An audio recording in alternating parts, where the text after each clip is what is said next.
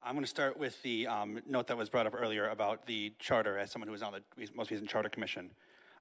Per section 3.3.3 in the commission vacancies, all it says for appointments, because that was brought up again today with now our second resignation in this body, is in the case of death, resignation, non-residency in the electing ward for a commissioner, or non-residency in the city for the mayor, or vacancies from any other cause except recall, the office of the mayor or any city commissioner, the commission shall appoint a suitable registered elector to the city for the office of mayor commissioner of the ward in which the vacancy occurs, who shall hold office until the next even year general election at which a successor is elected.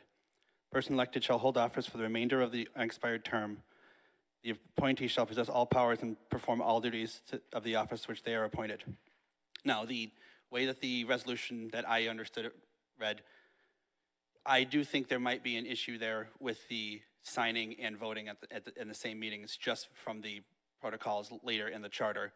But as for the vacancy section of it, that option was brought up and shot down about just appointing someone for the next 2 months. Well, 3.5, because we have to leave lame duck. But I understand we need to pay the people, and I understand that's the reason why you guys are likely going to vote and approve that as a majority.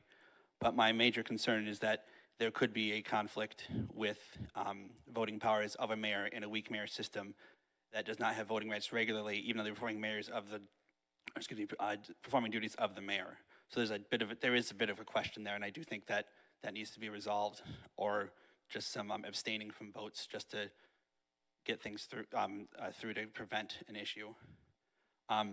As for something else I want to bring up, something that really bothered me, as someone who is a gun owner, who went to public school, and who is not a Christian nationalist, I believe we need to have more freedom and critical thought in our society, and it does not come from a holy book. Thank you.